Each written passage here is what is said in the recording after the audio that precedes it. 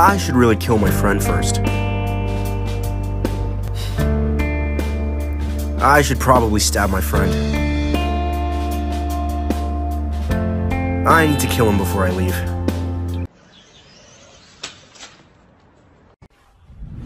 Shawty, I ain't gonna lie, it's like 1 minute, I be dancing, and then out of nowhere, I just be sad, shawty. Yo, I know these shits gotta be real, man.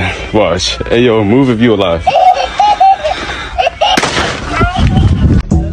Hey, I tell all my hoes, back it up, bust it down, break it up, fuck it up, fuck it up, fuck it up, fuck it up, fuck it up, fuck it up, fuck it up, fuck it up, fuck it up, fuck it up, fuck it up, fuck it up. Looking like a mango on a fork.